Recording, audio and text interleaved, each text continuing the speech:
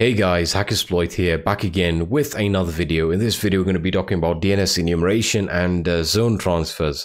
Right now, for some reason, many people get confused when talking about DNS in general, more than actually talking about zone transfers and enumeration. So let me just put it into context and let me narrow down the focus so it starts making sense. So let's take a simple scenario, one of which we're actually targeting a particular domain. And the domain we're going to be targeting in this case is going to be zonetransfer.me. And what we're looking for here is we're looking for DNS records that could help us lay out the structure, the digital infrastructure of the particular target, which is going to be zonetransfer.me. So we're trying to look for important records that could reveal mail servers, subdomains, hidden servers, hidden mail servers, stuff like that. So we're looking for additional resources linked or related to this particular domain. And the best way of actually getting the layout of all of this infrastructure is through performing DNS enumeration, and then of course performing zone transfers if you have the ability to do that, because many people don't understand this. So let me explain what DNS enumeration is. So DNS enumeration is essentially the process of querying DNS records for a particular domain, right? In this case, it's going to be zonetransfer.me. And what you're looking for is various IP addresses, I've said, for mail servers, subdomains, etc. And then when we talk about zone transfers, this is a legitimate technique that is used by DNS server admins, where you can actually copy the records from a primary name server to a secondary name server. It's a great way of ensuring that you have what's it called? It's a great way of ensuring that you have redundancy. So when talking about how attackers can leverage zone transfers, this is usually a misconfiguration by the DNS server admin, where they are not able to successfully secure this or to prevent zone transfers to unauthorized servers. So attackers leverage this and are able to copy the records from the primary name server to an unauthorized server, where they actually get the entire infrastructure and layout of all the IP addresses, domains, mail servers, so on and so forth. So you can see how important this is in building a profile of your target and what areas might be the most fruitful to target first. Now, as I said, we're going to be using zonetransfer.me. Now, this is a domain or a service that has been set up specifically to teach you about zone transfers and the valuable information that you can get from DNS. So you can go through this. I'll be referencing this. This blog post or this project in various parts of the video. But my main objective is to show you how this works and how it works with two different sites. And then, of course, I'll be taking you through all the tools that you can use to perform as much enumeration as possible when it comes down to DNS. All right, so let's get started with the first tool, which is going to be the host tool. All right, so the host tool is a utility that's built into most Linux distributions. So if I say, what is host? That tells us this is a DNS lookup utility, and we can perform a simple lookup on zone transfer. Sorry, that is zonetransfer.me, and we hit enter. All right, so let's see what information this has given us. So first of all, it tells us that zonetransfer.me has an IPv4 address of 5.196, so on and so forth. It then gives us the various mail servers, which is very helpful. It actually tells us, hey, what email service are these individuals using or this organization using? In this case, you can see it's using Google Mail, which definitely points towards G Suite or Gmail or something to that effect. And then, of course, we have the priority, which again tells us what email servers have a higher priority than the other. So that helps you build a profile of the company and what is important over the others, right?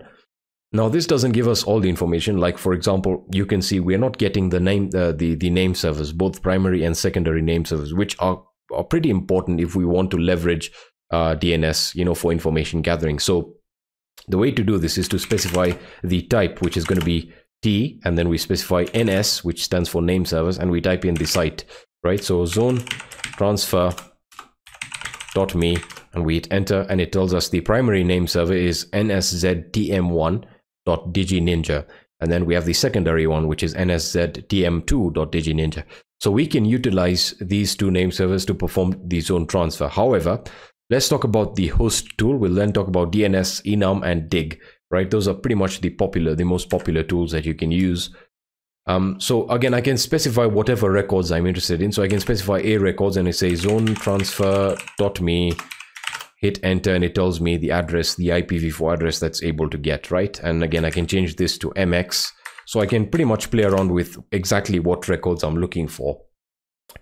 But let's talk about another tool now. Let's talk about dig. I want to talk about dig first. Now, dig is referenced here quite well, but let's talk about just general information gathering first. So if I say dig, well, let's say what is dig, right? So dig is a DNS lookup utility, fairly simple. So if I type in dig and I say zone transfer.me, that tells us, hey, zone transfer.me, sorry, that is Zine transfer. Apologies for that. Let me just clear that out. And we take a look at zone transfer.me. So there we are. It tells us, it gives us the record, one record, which is the IPv4 address and nothing more. So again, you really need to fine tune what you're looking for. So if we go back to the help options, which we can actually access here. So zone transfer, well, we can actually use dig, but so I'll say dig help, and let's look for the option where we can specify the type. So we can specify the query type. So again, if I'm looking for the name servers, I can say, so I say dig, the type is going to be NS, and then I say zone transfer.me, and I hit enter. And as you can see now, it gives us the type. So again, it gives us the name servers, both primary and secondary. And again, we can specify the type of record we're looking for. But let's talk about the performing the zone transfer now.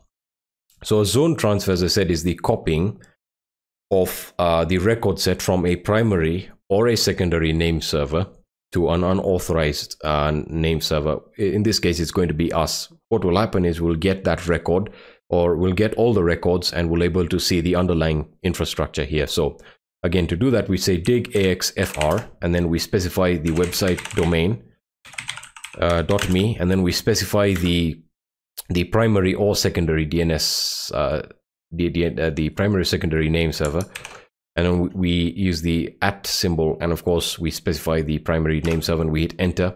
All right, and we're going to give that a few seconds, and there we are. All right, so you can see that in case of the primary name server, we have various new records that we weren't able to enumerate before. We had all of them. We had all of these publicly available ones, and these were all related to zonetransfer.me directly.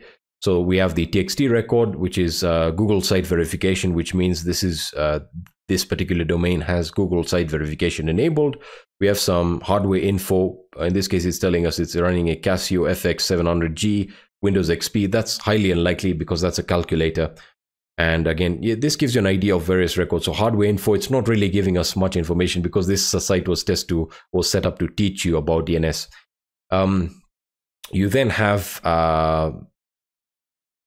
the mail service, which we took a look at already, and then we have various website authentication records added in the form of TXT records, and then we have server authority, and then let's see some interesting ones. We have some subdomains here. So we have ASFDB auth DNS .zonetransfer.me, and that's an A record, I believe. No, that's not really an A record. That's AFSDB.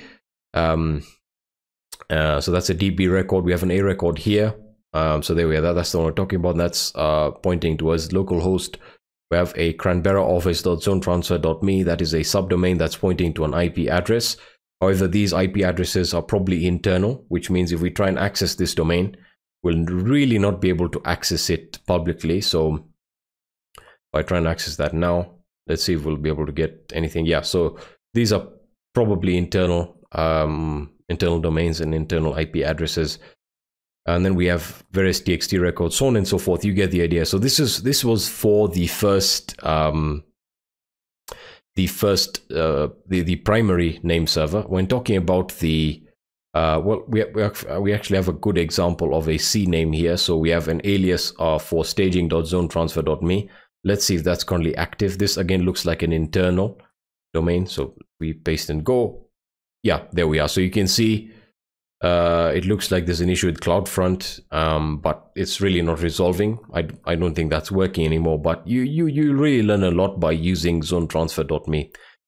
So let's try this, the secondary name server. Let's see whether we have any more information.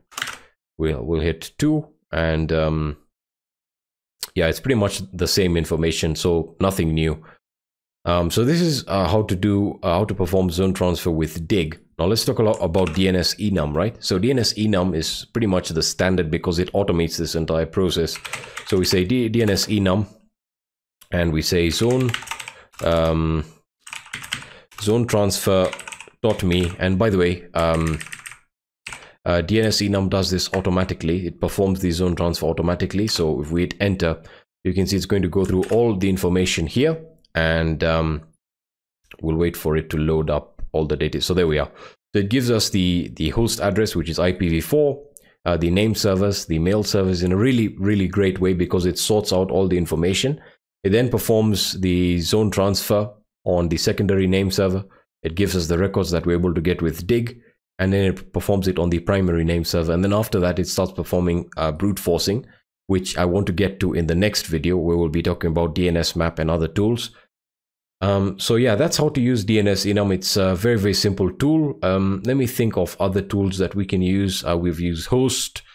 We looked at how to get specific records. We've also used dig. I don't want to use DNS map now because we don't want to perform brute forcing, but that's also quite useful. And let's talk about what's the tool called fürs. Yeah, so fürs is a tool that I don't think many people use a lot nowadays. So let's just try and use it.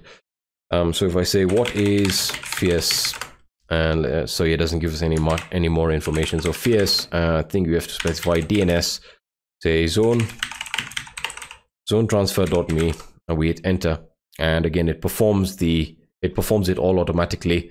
So again, it gives us our primary and secondary name servers, the various records it was able to get from the primary name server performing a zone transfer. And we get pretty much the same information we would get from either using DNS Enum or dig. So it's really up to you regarding the tool you want to use. And then let's take a look at another example, which is going to be my personal blog, and let's see what information we get from this. So if I say dig hackersploit.com, you can see it tells us where we have two IP addresses, which again doesn't give us more any information regarding what the underlying infrastructure is. So if we say we want to look for the name servers, there we are. So it tells us we have that this site is utilizing Cloudflare, which means getting an accurate IP for the main domain is going to be difficult, or really since it's going through a proxy, the traffic is being proxied through the Cloudflare DNS. It's going to be really difficult getting the exact servers unless they've been exposed on various other services like Netcraft and many other services I've taken a look at in the past. So if we try and perform a zone transfer, it will fail. And what I want to cover in the next video will shed some light on why DNS is so important, especially when talking about DNS brute forcing, since we're in active information gathering. So that's pretty much all that I wanted to cover in this video. Let me know if you have any comments or questions, and I'll be happy to answer them. And I'll be seeing you in the next video. Peace, guys.